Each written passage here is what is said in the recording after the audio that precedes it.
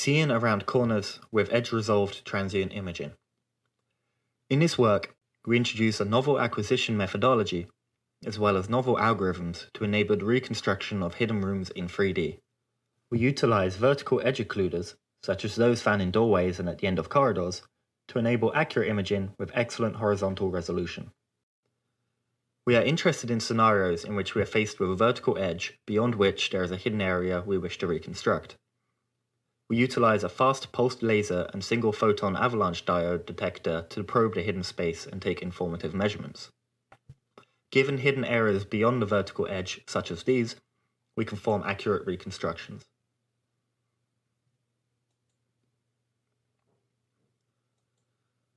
Consider the case where we use a laser to illuminate sequential positions along an arc on the floor, which is centered on the vertical edge. At each illumination position, we take some measurement using our detector. On the right, we show a photograph of a real hidden scene which is illuminated by laser light that is reflecting off of the Lambertian floor. We see that, due to the occluding edge, each subsequent laser illumination position will illuminate more and more of the hidden scene, and so each measurement will contain photons reflected from more and more of the hidden area. Each subsequent illumination position results in a measurement containing reflections from the same portion of the hidden area as the previous illumination plus an additional area. If we take differences between our measurements, we can assume that these difference measurements contain only photons reflected from a small wedge within the hidden scene. On the right, we show the differences between subsequent photos of the real hidden area. We see that the small wedges of the hidden scene are illuminated when we take these differences.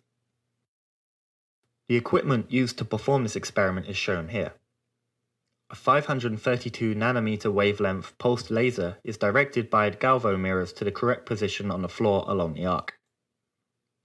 Each laser pulse may result in some photons returning to the gated SPAD detector. These photon returns are collected to form a histogram of photon returns over time. We form this histogram using a single pixel single photon avalanche diode, or SPAD, and time-correlated single photon counting. For each illumination position, we collect one histogram. These measurements contain photons returning from reflections from both the visible side of the scene and up to a certain angle within the hidden scene. A subsequent measurement will contain photons returning from the same area, plus photons returning from a greater angle into the hidden area. By taking the difference between these two histograms, we can therefore see photon returns that are coming from only a small angular wedge within the hidden scene, and any component from the visible side is cancelled out. In reality, our measurements are extremely noisy. The photon counting process results in Poisson shot noise in our measurements, and taking difference between these measurements results in Skelton distributed noise. In addition to this, the laser light from the floor spreads out in all directions, and so typically most of the light within our measurements is actually returns from the visible side where the observer is. These contributions cancel out on average when we take differences, but still add variance to our measurements. Once we have collected these measurements, we use a computational algorithm to fit a model to the difference measurements to form a reconstruction of each wedge. Our model assumes that each wedge in the hidden scene will contain some number of planar facets which start at the floor. Each facet is at some distance ρ, has a height eta, and an orientation angle phi. If there are multiple facets present in a wedge, we calculate also the effect of collusion nearer facets have on further ones. Finally, we consider the ceiling of the room as a separate component, where the height of the ceiling is the parameter that we wish to estimate. In this work, we derive an approximate closed-form solution for the response curve from any facet, including mutual occlusions between multiple facets in the same wedge. This is key to efficiently solving the reconstruction problem. We estimate the model parameters given our measurement histograms using a reversible jump Markov chain Monte Carlo algorithm. The high angular resolution of our imaging system relative to the floor plane is achieved using the edge occlusion to direct light only in certain directions. However, the other parameters we estimate, distance, height, and orientation, are based on the shape and position of the response curve from the facets. It may be surprising that using an approximately confocal system with very little diversity in the illumination positions can still provide height and orientation information about surfaces within the scene. The distance parameter, orientation parameter, and height parameter all have different effects on the profile of the response. Increasing the distance from the facet to the corner shifts the starting point of the response to a later time, reduces the intensity due to fall-off effects, and changes the shape of the curve. Changing the orientation from frontoparallel to a more oblique angle reduces the intensity and changes the shape of the profile.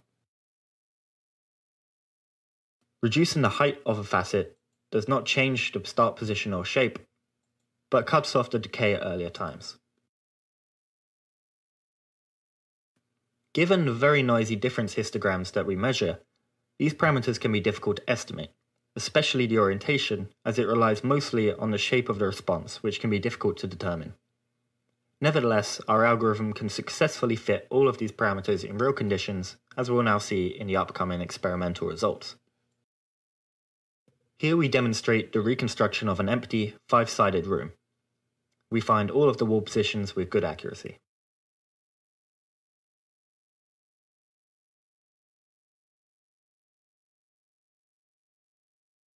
Here we show a reconstruction of a room containing 2 mannequins. We find the positions of the mannequins with high accuracy, as well as their heights. Some of the back wall is difficult to estimate, as much of it is occluded from the point of view of the corner by the mannequins.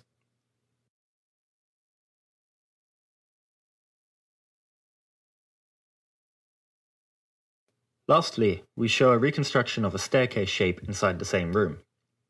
We determine the height of each step in the stairs with great accuracy, as well as locate the object within the room.